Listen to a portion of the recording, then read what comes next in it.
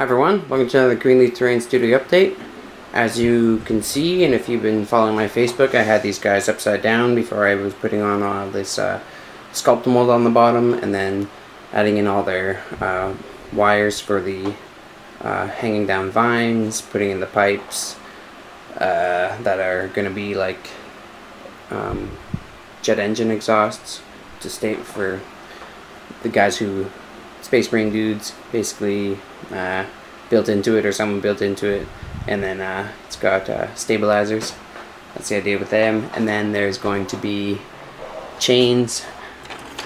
It was just easier to do it off, so then there's connection points for these guys, and there's little hooks that hook into them. So I don't know, we can't really see any of them. I can't really see any of them. There's a couple. There's enough for all those chains. And then there are a couple of these little floaty guys that I just need some more epoxy, and I'll jam these guys in the side of a couple of these dudes. So there are 4 of those. And yeah, so got this larger guy. They're gonna have these holes down here for clear acrylic rods to be shot up for stabilization, because they are wobbly Susan, and and these ones need to definitely have their guy, because they both just lean forward with the amount of sculpt molds on them. So that's why they're leaning against the wall, but then they'll have a stable guy that'll shoot up into them and stabilize them. This guy's actually not leaning on anything. He's got three main guys, so he's pretty stable. Then there's a bunch of these guys, roots hanging down, exposed roots. And then we got this 2-tiered one, exposed roots back there.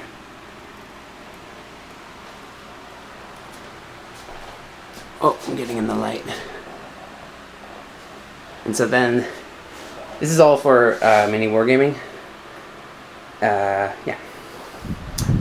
So the games, it'll be for 40K, are going to play on basically 2 levels. This will be the floor level, and then it's all flat because it's all like obsidian glass. So that's why these guys are purpley and black. And then so these are going to be the glass structures that will be on the ground, and the parts of the ground that are lifted up and they still have them will be on top.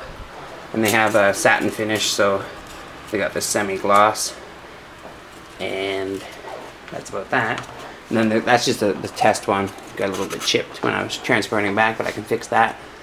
I have larger ones, and then on my shelves back there I have tons more of these. I think that there's almost 20 of them all together, with the smaller ones and bigger ones. Some of them tier up, different tiers.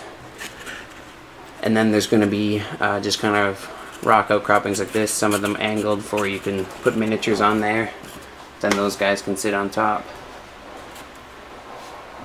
And that's basically part of the look that's going to go on these guys.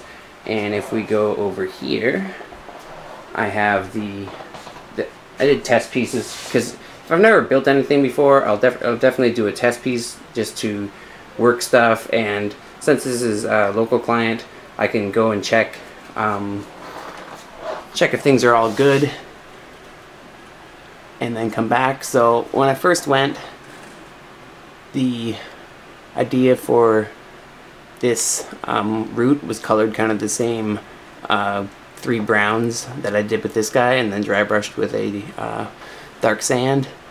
But then we talked about foliage, so this is my test foliage piece. It's not actually done. So I just sprayed all the foliage with the blues, oranges, and a little bit of yellowish orange, so I could flip them upside down. But then I can just put little pieces down and make low-lying creeping foliage. And so then this is all the roots that would be coming down from that foliage. So I colored it the same, just to play off the purples that are already there. And so then a couple of these hanging roots. And then you can see the test of one of these like smaller guys hanging off the side here.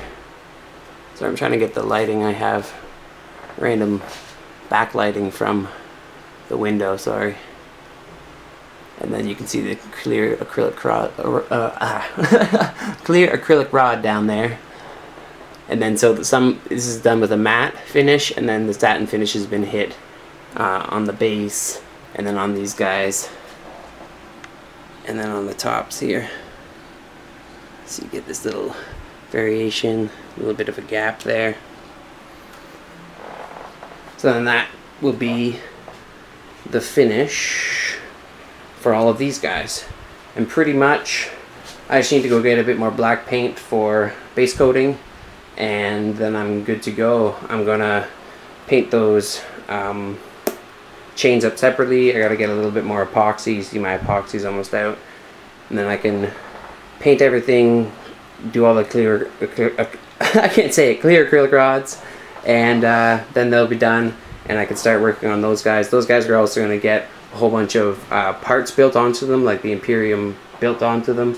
I have the GW Ruined kits, some Pegasus Hobbies kits, and some, I think they're Micro Art Studios Battle Zone kits. Maybe the Battle Zone kits are by someone else.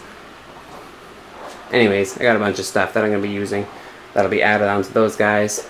But this is generally the done for the build of these guys, other than some of them are being held up with chains. Not all of them. There's different stuff going on. Like not all of them have the pipe stabilizers going on. Just to give some variation in